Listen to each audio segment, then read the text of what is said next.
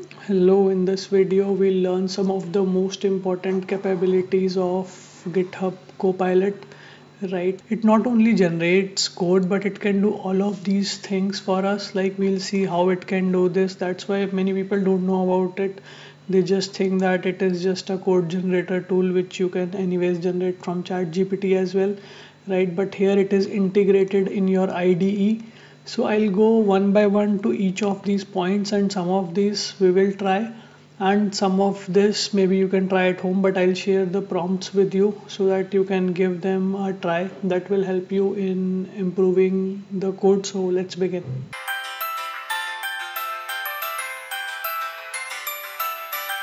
So if you have not started the series, you can look at it and get it installed in your system. For this particular video, I have used Amuthan Shaktivel's the One Framework repo, because he has created a very good repo. He writes clean code, so in which web, mobile, API, and state essentials. So all of this code is there, and even reporting and all. So I'm just using it as a reference, right, to try these functionality, because the code I was earlier trying, it was very like only 2 files were there, but here we have a rich code, right? So I have cloned that in my system. So first of all, we'll see that how explain code we can do with the help of GitHub Copilot, right? So these are called as slash commands, right? So you see a slash uh, before this explain, right? So you will see that there are fix. So there are some keyword which gives the context to Copilot, that what you have to do, whether you have to generate a documentation, whether you have to fix code, right, or whether you have to generate test, whether you have to generate documentation. So similarly, there is explain, and there are these hash variables as well, right? So like similar to this, these are slash and this is hash. Like maybe you want to explanation of only that selection, right? So it's like obvious, right? It's very logical that they have created. And I'll say workspace and explain, right? I can use this forward and automatically things starts coming, right? So it is explaining me the file which is currently opened. It is telling me what all things it is doing, right? If I want to check it inline, I can right click this, open Copilot editor inline, and here also if I'll, so here I need not to give the workspace, right? Because here I want to understand this.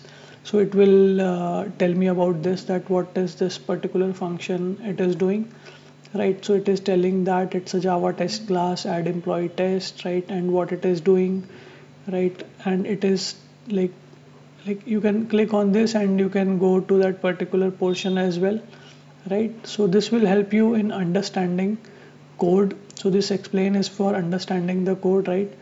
Like let me open the readme file, right?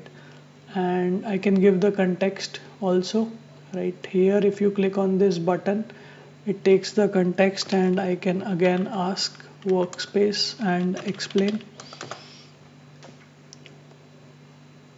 Okay, so it is telling me that it's a markdown file and what it is about. And if I want to understand a particular portion, right, I can select that just like that I told you. And there are some prompts which have been there on the Microsoft Learn site. Like we can look at it and you can try all these later, right? For example, if you want to understand that what are the dependencies in this project, right? How the data is working, what is how the unit testing is being done in this project, right? How one file is related to another. If you want a Docker file, right? And you can mention a particular thing by mentioning hash file, right? This I can show you as well, right? So if we go here, right, I can start a new chat, right? And let's say I want to understand only this portion, right? So what I can say is hash selection. Right now, if you see, I have selected line number 13, 14. So that's why it is coming here. I can say what it is doing.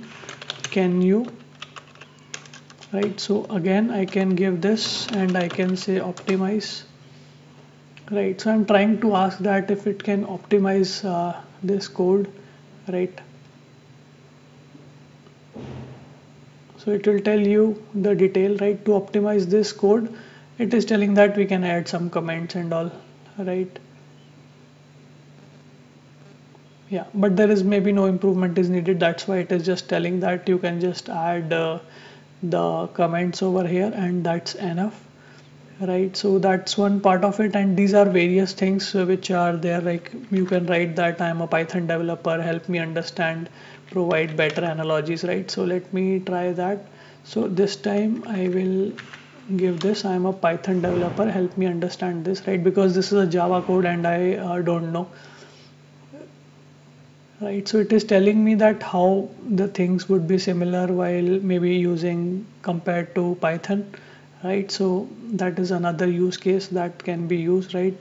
Adds comment to the code to make it more understandable. This category comes under generate documentation, right? So this was about explain code. Now we can go to review code. It can also review code for you. So before raising any PR, you can probably get the code review, right? So let me get this review. Okay, let me close this, right? And I can right click also and go to Copilot, and I can say review and comment, right? So now it is reviewing the code. So it has given some suggestion that can be indented. Yeah, so I think he has written good code. So it is, we are just getting suggestion for indentation and all, right? Sometimes it will give you more than one, right? So we can accept or discard it, right? And you will see this if there are more than one. So I can apply it so it becomes like this, right? And there was an assert class as well, assert helpers, right? So probably we can maybe make changes here if we want. So somebody has asked me, Srini, I think, that if it can generate code for API as well, right? He tried 1 year back and it did not work, right? So let's try. I will say that add, right? Let me open that inline chat here. Okay, so now I will say test, add more test to this class for user details, right? So this is having API test, right? So I'm asking it to add more test and include edge cases as well, right? So now I'm covering the unit test part of it, right? So if you see, it has added a test case called as delete user, right? And invalid data. All of the test cases it has added, like 400, 404, client error, right? This is not found and this is client side error, right? If you see, there are some methods which are coming as like there is some error in that, but let's accept it. Right now this delete user method is not there, so it can even fix it, right? Because we can go to this user API, because there is no such method, right? So we can go there and probably we can click on fix. Yeah, let's try that, Copilot fix. So fix is for fixing the things, right? So it can generate a method called as delete user. So firstly it has added test, so that's why they say that go step by step, and you should understand coding also, right, to make sure that you use it properly, right? So it has suggested that we can add a delete user method in the user API class. I have copied this code and I'll go to user API class. So there is no delete method it has given me, right? So I have added this method. Now that code should be okay, right? There is another error, user details. I can see fix using Copilot. So this button is also there. Now it is analyzing what is the problem. So it has suggested that probably we can add this constructor over there in user details, right? So let's go to user detail class. This is the class and I have added a constructor, right? Let's go back to that test. Right now all the problems are fixed and I have generated test, right? Edge cases also. So we have covered this explain errors also, right? You can right click and explain. You can convert some code to C# or maybe Python or Java, right? Unit test we can generate by writing /test, right? We generated edge cases by mentioning this. You can write a prompt as well, right? And also keep a note that sometimes it does not add what you call edge cases. So you might have to tell that add edge cases, then it will add those tests, right? You can be specific, like mentioning the class names and all, which you can mention by this hash here, right? If you mention hash, the file names will come, right? You see user API, user details, all of that classes that are there, right? Also you can keep them open so that it is easier for the system to refer, right? And we can clear this, like whenever you want to do a new thing, you can clear this. So that's how you can maybe add test, right? Now coming to generate documentation, for that there is a /doc, right? So let's say there is no documentation in this, right?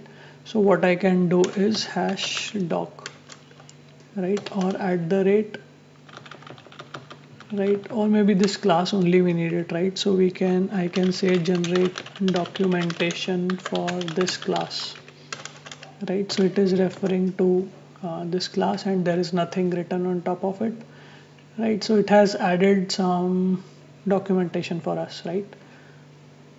We can apply the changes from here, apply to this, right? So now it will apply these changes here,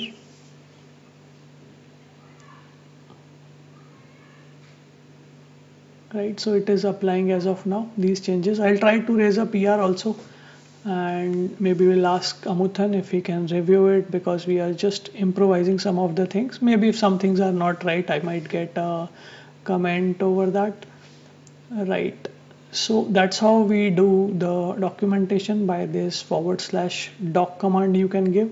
And these are some good prompts that they have given, like you want a table and all, right? You want to document this project, and you can write all of this. For example, maybe you want certain things in your documentation. You want who is the contributor, what is the guideline, what is the license, what are the dependencies, right?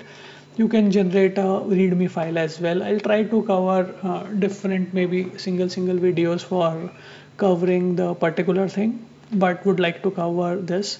And the advantage is that you can maybe generate inline comments, you can generate a function description as well, right? So let's try to generate a function description, right? So here I can say, so let's open inline chat here. So there are shortcuts like Control+I. I can say here doc add documentation for, can be deserialized too, right? So let's see it has generated some documentation or not. So it has added this, I accept this, right? So documentation got added with using /doc, right? And yeah, so we can right click and fix with Copilot. That option was coming, right? We saw that, and it keeps the consistency in the documentation, reading that what you have done in the existing one, right?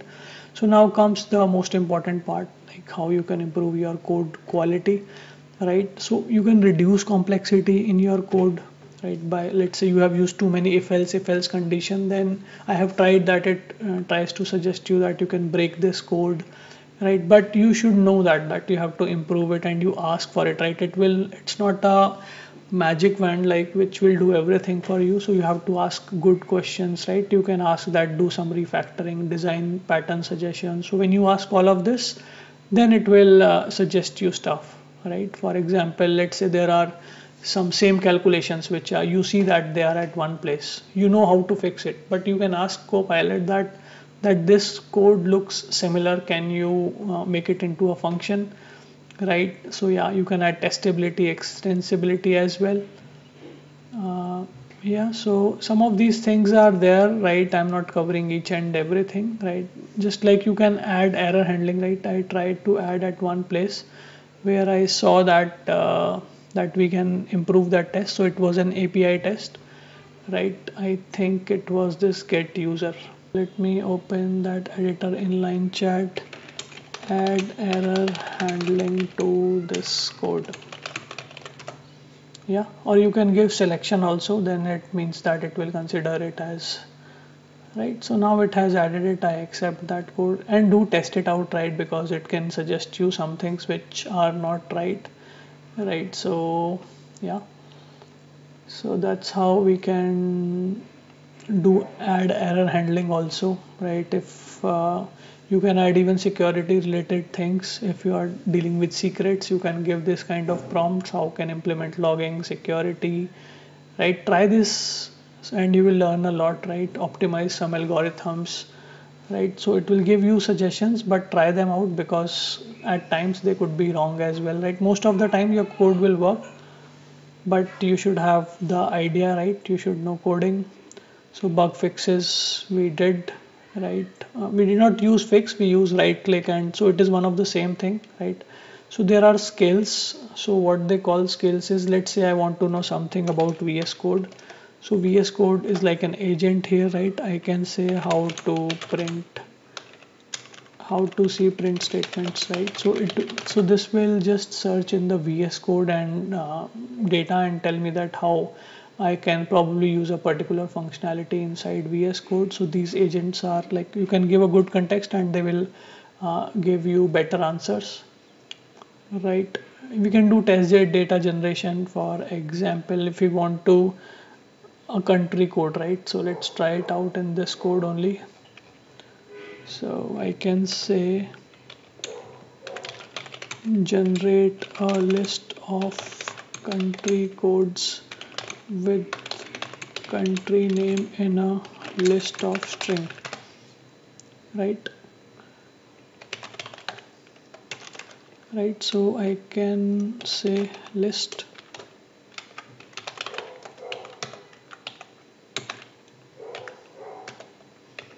right? So it is automatically suggesting that Canada, Mexico, right? All of this. So this way also we can do business data generation, right? Pull request summary, I showed you in the last video that like on the GitHub page there is a button, you can click on it, right? Code generation, we can link code as well, right? Maybe you can write that firstly some part of it, then use that code to generate another part of it, right? So try all these things. Once you start using it, these things will automatically comes as a use case for you, right? Where you will explain code, you can review code, you can generate documentation, and this review code will soon be integrated in your Azure DevOps or GitHub, where like AI can review your code, right? So try all these things, you will learn even more. You can share the better maybe prompts in the comments and maybe ping me, and maybe if I miss something, do let me know, and you can subscribe to my channel. Thank you for watching.